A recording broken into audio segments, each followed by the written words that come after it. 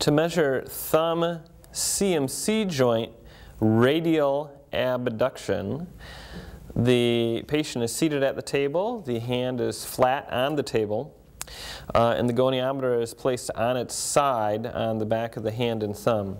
The stationary arm of the goniometer is placed over the index finger metacarpal, so you'll have to palpate that.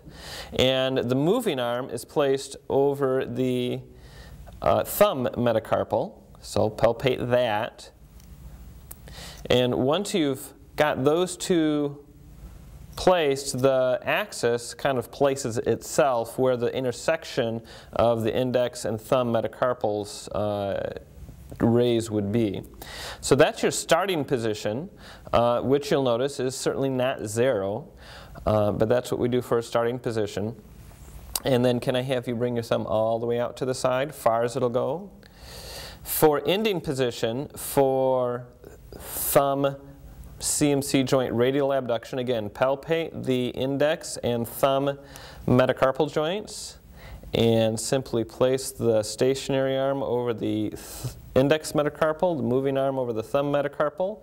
The axis then more or less places itself when the thumb is fully radially abducted. It's pretty much right at the scaphotrapezial joint, and in this case we have about